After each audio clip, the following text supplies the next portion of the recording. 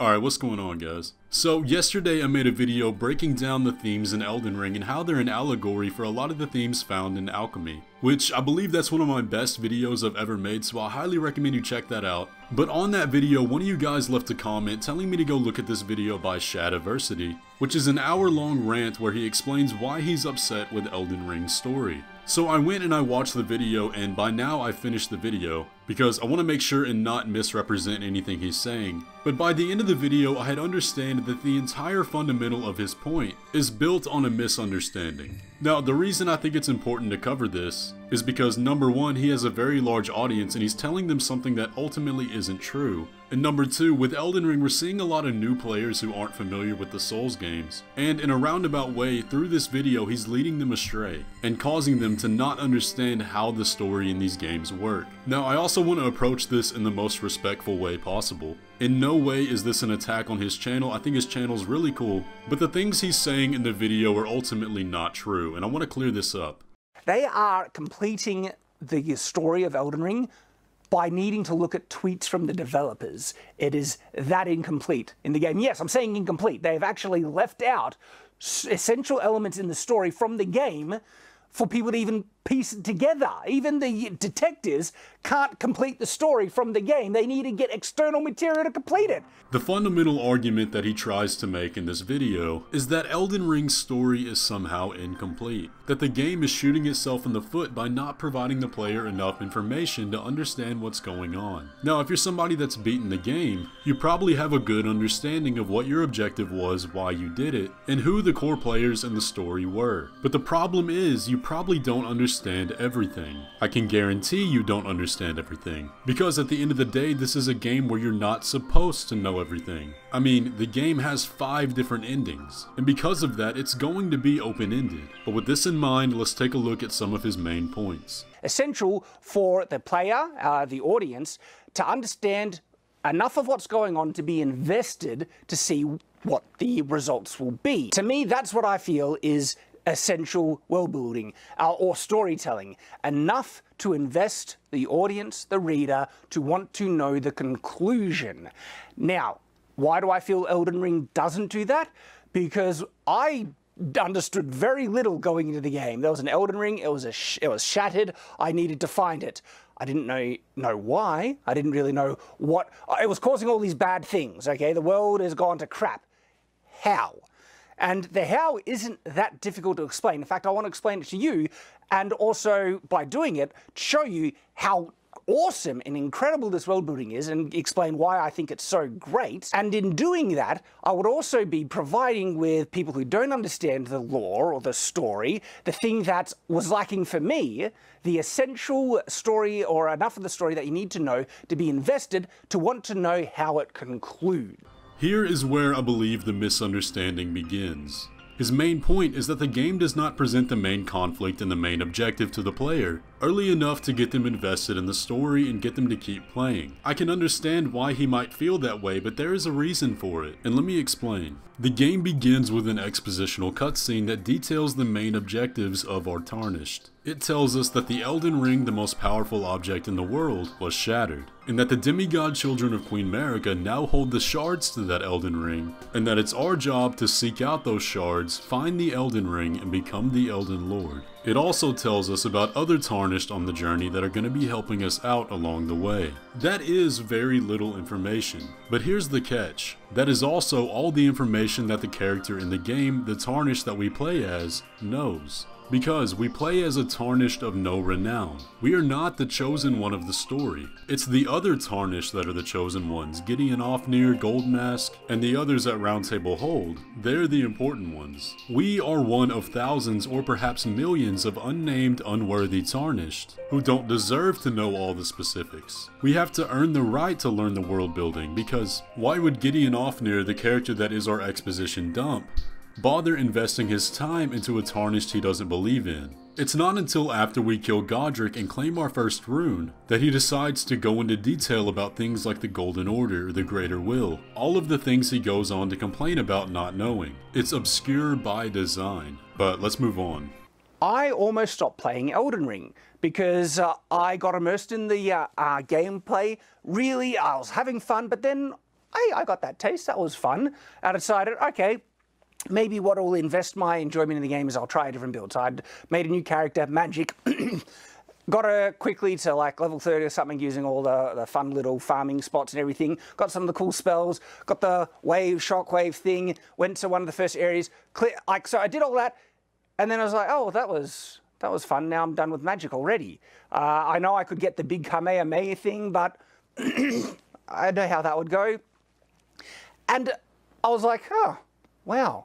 I've had this feeling with a lot of games. I'm already done with Elden Ring. Like, I've immersed myself in enough of the gameplay that I've enjoyed it, but now there's nothing holding me in Elden Ring. And so I was ready to stop. But out of curiosity, because there was so much I didn't know what's going on, I was like, I'll check out a lore video. The thing is, when I checked out that lore video, it was one of Vardy videos, it was so damn good, the world building, and I want to explain why it's good, I'm going to get there, was awesome that it pulled me back into the game where I had to know, I wanted to, one, interact with these characters that I learned about in the world building, so I want to find them, and if I fight them or if I interact, I want to see what happens in their story, and I want to know what the result will be, what the end will be. And so an external piece of media gave me a crucial key thing I needed as a player, as a you know, a viewer, a reader, you could even call it, because I mean, partaking in a story. Crucial element to make me want to finish the story, which makes me want to finish the game. Here is where another very big fundamental flaw in his video arises. He explains that he played up to Godric, the first demigod, and then restarted the game, played through it again, only up to the first main boss, and then quit because he felt like he had experienced the game in full. Now, I believe that speaks for itself, so I'm not going to harp on that. Elden Ring is a massive game. Limgrave and Stormveil Castle is less than 5% of the map, so it reasons that you're not going to get the core main elements of the story and the huge climaxes of world building that you're looking for in basically the tutorial area. The game has so much to offer, and if you're playing in this huge world that you haven't even scratched the surface of, then obviously you're not going to scratch the surface of the story too. But here's the thing, if he had taken the time to read the lore of the items he found along his way, and keep a keen eye out for the environmental storytelling, he would have found the traces of everything he was looking for. And I've got a video coming out about this, probably the next video, but Stormveil Castle offers hints to everything and some of the biggest twists in the game. Just because it's not shown through a cutscene doesn't mean it doesn't exist. But I want to move on to another point. So you fought Renala. How cool was the second phase? How beautiful was that? The big moon and everything? It was an amazing game, right? I wouldn't have gotten there, though, if I didn't look into the world build. I would have missed out on all this cool stuff. And also, the thing is, though, when her fight, it was like confusing gobbledygook what she was saying. Then I looked up some of her history. I saw what the references she was saying in her gobbledygook and how awesome and heartbreaking her story is. Yet I still didn't get any of that in any version of clarity from the game itself. She's hugging a golden egg. What is that thing? I find out that that was not, I didn't find out in the game. I found out from an external source. That was actually a gift from a spurned lover who she's really heartbroken over and hung up on, and the reasons why he left and all that stuff. And it's this heartbreaking tale. This perfectly illustrates the problem with what he says, because everything he just said is objectively wrong. Renala's story is perfectly told. If you take the time to explore Raya Lucaria, you'll find the teleporter that takes you to the Church of Vows, where the NPC tells you all of Renala's story. The game tells you the story. Just because you didn't take the time to explore and didn't find it, that isn't a fault of the game. And the video is an hour long, but I kid you not, everything he says in the entire video can be traced back to that. Simply put, the story of the game does exist, but he did not give it the respect it deserves to seek it out. And ultimately, he doesn't understand the appeal of the story. It's open-ended and obtuse for a reason. Yes, he's correct in saying the story doesn't have an ending, but it's meant to be completed by the player's interpretation, just as you would if you were the Tarnished in the game. A simple thing that they could have done, which would have improved the immersion into Elden Ring's story vastly more than what you get in the game, is that every time you reach a new area, they have a cutscene with Melina, and she can warn you about the dangers of the area and its current state, and propose some type of mystery referencing perhaps the boss battle that is to come. And that would have made me, at least, and I feel a lot of players, vastly more invested in the story and what's going on in each new area. Because in the area with the Academy, I had no idea what was going on in the Academy, and I knew nothing of the story to draw me there apart from I saw a really big place that maybe I'll explore. But if I knew some things about it, the dangers that were there, who is in power, who I might have to fight, I would have been so much more invested to want to find out what happened, and then I also might have understood some of those cryptic messages in the cutscene in what plays after you defeat the big boss of that area.